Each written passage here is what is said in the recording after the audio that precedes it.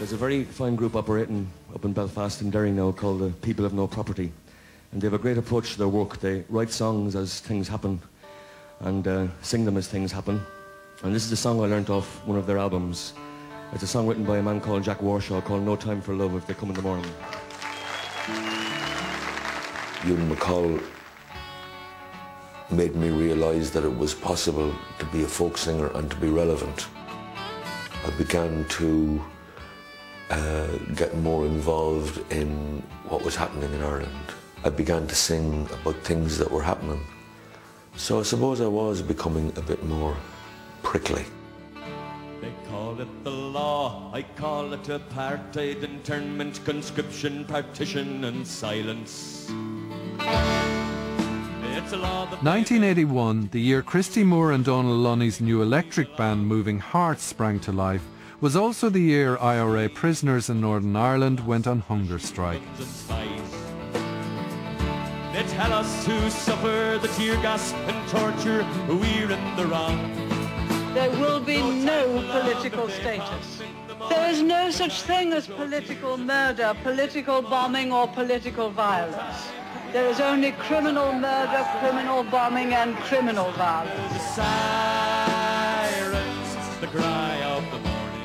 From the very start, Moving Hearts were associated with the Republican movement and then later with the hunger strikers. There would have been a huge amount of people who went to see Moving Hearts who really were not happy about the politics, and you know, when Christy strapped on the acoustic guitar and started into the polemic, you know, would have sort of turned away or gone to the bar at that point. Justice is given by well-mannered thugs.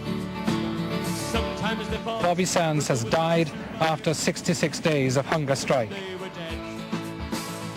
The hunger strikers was one of the terrific blunders of Margaret Thatcher, and prolonged the whole conflict for another 15 years.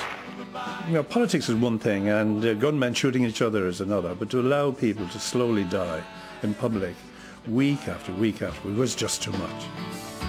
They took away Sacco, Vanzetti, Connolly and Pearce and their They came from Newton and Seam, Bobby Sands and son of his friend. That would radicalise people, although it wouldn't make them go too far with it, you know, but they had more of an understanding and more of more sympathy with the North. This was a complex and vexed period in the development of the Irish state. The more affluent urban areas supported the official state line that the IRA hunger strikers were criminals and an uncomfortable reminder of the violent origins of the state. Down the country, however, the deaths invoked a powerful race memory of human sacrifice and heroic revolution.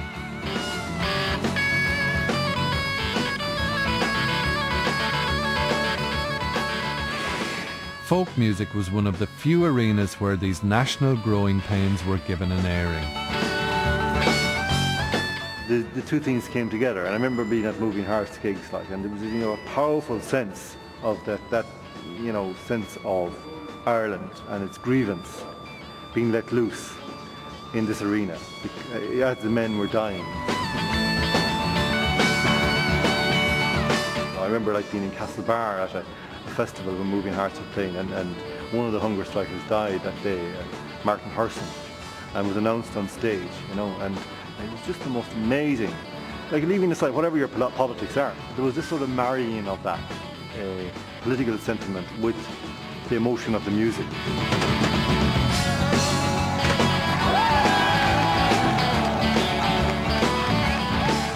Moving Hearts' Republican stance may have looked like a backward step to Dublin Metropolitans,